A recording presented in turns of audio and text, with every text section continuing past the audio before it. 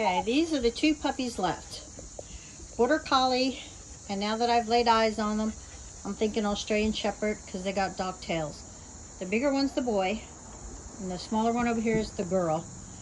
The girl comes right up to you right away and lovey-dovey. The boy is a little bit slower. He won't let you come up to him as soon as you meet him, but she will. But he does let you come up to him after he knows you for a little bit. And he will just totally lay in your lap. She'll want to lay in your lap and then get down and run and play. He could just hang out in your lap until you're tired of him being in your lap. And both of these are for adoption. And this is Cherokee Humane Society. They're about 3 months old. And it's a female, and that's a male. Border Collie Australian Shepherd. Super sweet. This one here I've had for a little while, about a week now. He was living in a parking lot.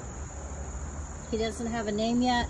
I think he's a Staffordshire Bull Terrier, Bulldog, Pitty, somewhere mixed with all that kind of stuff in it. Then, here a couple days later, we found these two in the same parking lot. And as you can tell, they're siblings. So, guess what? We had to take them too. Couldn't just leave his siblings there in the parking lot. So, those two and that one is a litter. And I think they're probably about 5 or 6 weeks old.